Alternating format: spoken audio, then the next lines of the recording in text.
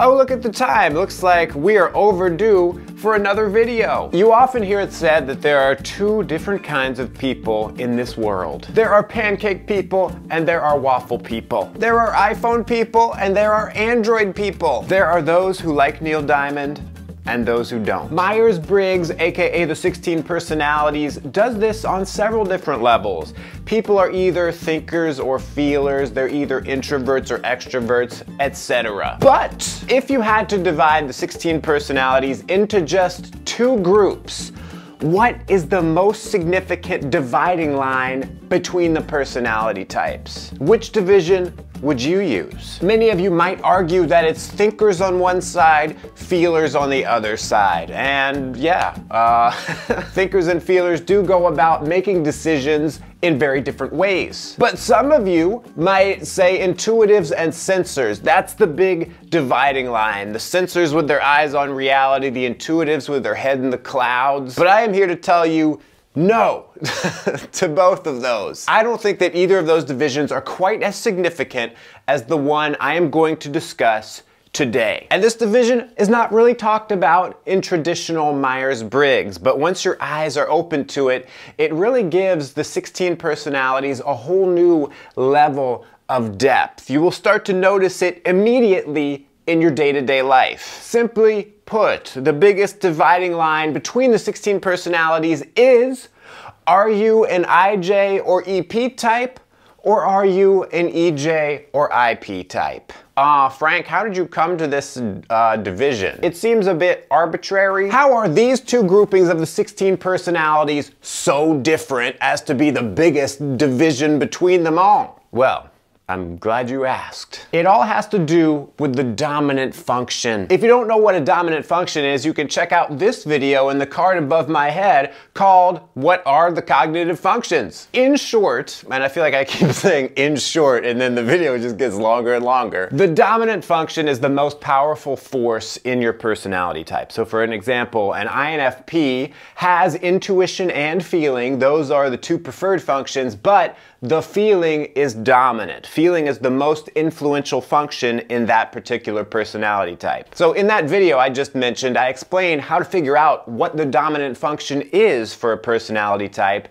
You should really watch it. I know cognitive function seems boring, but it really isn't, I swear. Of course, in Myers-Briggs, everything has an opposite. So for example, if a type has feeling as their dominant function, as their most powerful function, then they will have to have the opposite, thinking, as their weakest inferior function. As another example, if a type has sensing as their dominant function like an ISFJ, they will have to have intuition as their weakest inferior function. This polarity, SAT word, of your strongest function with your weakest function causes the biggest dividing line between the types because the IJs and the EPs all have intuition or sensing as their dominant function, while the EJs and IPs all have thinking or feeling as their dominant function. So when you divide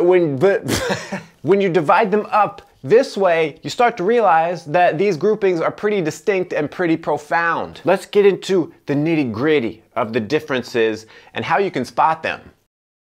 Let's start by talking about the EJs and the IPs who have thinking or feeling dominant, which also means they have thinking or feeling inferior. Thinking and feeling are the decision-making functions. Myers-Briggs calls them the judging functions. That's how we decide what course of action we're gonna take. What is logical thinking or appropriate feeling to do here? Pop quiz, who makes decisions? If you answered people, you're right. Oh, actually, Frank, I have a very smart dog who makes decisions. Stop! Enough! So the IPs and EJs are very aware of people and the disconnect between other people's decisions and their own decisions. Whenever you hear an EJ or an IP talking, you will hear them overly focus on other people in a way that might seem weird, unnecessary, gratuitous, I dare say. It's because the people are what they are always trying to process in any situation. The EJ and IP types just bring up other people all the dang time, oftentimes by name. Like you ask them, what happened at work today? They might say, well, Jim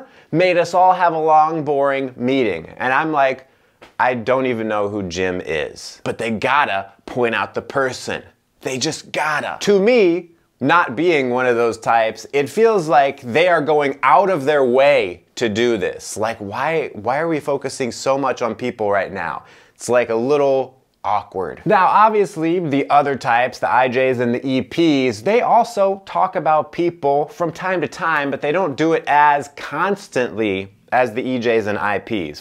For the IJs and the EPs, it's like we talk about people when necessary, but for the IPs and the EJs, it's necessary for them all the time. What this comes down to is the EJs and the IPs are really worried about being judged. What are other people's thinking and feeling judgments about me? It's really painful to them to be on the receiving end of someone else's judgment. I mean, no one likes to be judged, but for these types, it's like, this is the end of the world. You'll often hear EJs say something to the effect of, I can't do this because what would people think about it? They're gonna judge me because of this. I don't wanna stick out and have people judge me because I made a decision on my own. That would hurt.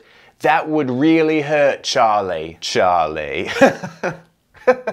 The IP types feel similarly. They feel like everyone is trying to gang up on me. Everyone is against me just because I'm being myself. Then the IP types double down on being themselves and trying to shut out other people, and then they get shocked, surprised, and hurt when other people are still judging them. And even if you find people who are these types, who are not necessarily like living in fear of other people, even if they don't have a great deal of social anxiety, and these types do struggle a lot with social anxiety, you will at the very least see them considering what other people are going to think about what they do, like all the time. In the next part of the video, we're going to talk about the IJs and the EPs and what they are focused on. Stay tuned. Oh, here I am. You thought maybe I was gone? It's just 10 minutes of nothing. The EPs and IJs have intuition or sensing dominant, which are perceiving functions. These functions are about taking in information and processing it. These types are focused on what do we know? What do we not know? What is happening here? Why is it happening? And perhaps those negative questions like what do we not know, what are we not aware of, are the more significant ones for these types. Because not only do these types have dominant intuition or sensing, but they also have inferior intuition or sensing. The IJs and the EPs are always trying to ignore either the sensing or the intuition. It's like they're ignoring half of all the available information, and they kind of know that. That's why they're worried and anxious about this. They're worried about what's gonna happen.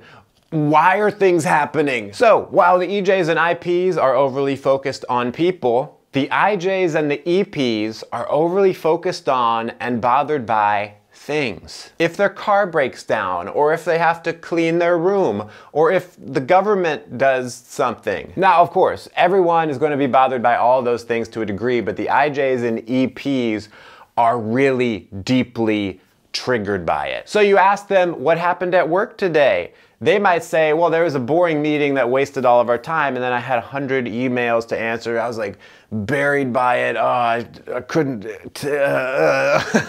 Of course, the examples I'm giving you are like not to be taken as literal in every circumstance, but generally it's gonna be about the things for these types, not really about the people. They're not gonna point out Jim and say it was Jim's fault. Jim did this. Jim. The IJs are focused in on a narrow band of reality. They have an anxiety that there's just so much information out there that I haven't accounted for. So many new things could come out of friggin' nowhere and get me. And that's kind of scary, man. Even something as simple as I have to update my phone. An IJ might have a fear of, well, what if I update it and then I can't use it like I'm used to using it? What am I gonna do in that situation? No! That will give them a great amount of anxiety. Whereas the EPs, they like to take in new information, but there's the fear of, I haven't really stopped to get all the information lined up and organized, so I might not really know exactly what is going on here? What is happening? I'm not really prepared. I don't have a plan. And I'm afraid to stop and sort all of this stuff out, sort out that information I've taken in, because that would then prevent me from taking in more new information. So for the EPs, it causes them a lot of anxiety to stop and, for example, create a budget for their expenses, or to organize their office, or to write out a schedule, because that makes them feel too boxed in and limited. Listen for the focus on things and systems and information, and especially when something goes wrong with those things, the IJs and EPs will talk about it as though it's like a major catastrophe. I will never financially recover from this. Basically, what you want to ask yourself is, how is this person weird? Do they seem to be weirder around people, overly focused on the people and what they think, or are they overly focused on the things and the information and what we know and what we don't know? Thanks for watching. Check out this video here about, are the 16 personalities even accurate? Or you can check out the whole playlist, find another video to watch